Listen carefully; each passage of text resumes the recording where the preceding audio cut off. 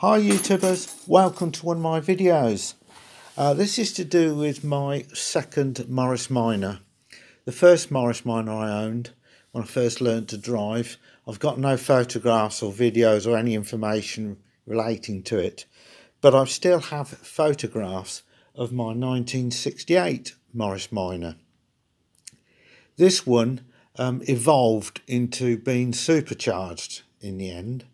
And the project was over an 8-year period of owning the vehicle, and the body was in a terrible state, and this is what I learnt to weld on this vehicle. So some of the welding is not brilliant, but it started off with a single carburettor, and it ended up with twin MG midget carburettors, SUs, then on to an Eaton M45 supercharger, which was taken off the new Mini Cooper at the time, and the system was a blow-through system where it pressurized the air in the carburetors rather than sucked air through the carburetors, and it was quite successful, apart from the fact it drove more like a diesel engine.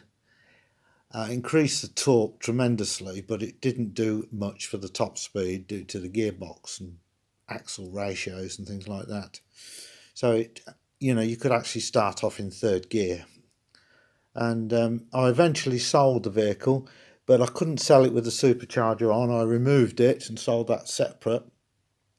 And the reason why I sold the vehicle is because the introduction of speed bumps in the town I lived, and I was getting through a set of shock absorbers every year. It got ridiculous, so I just sold the vehicle on, and it went to a mobile mechanic, and as far as I know it's still on the road.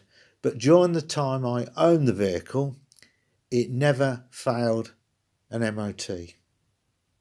So I hope you enjoy these photographs, and I will put another video up soon, and that may be another type slideshow of an engine I built.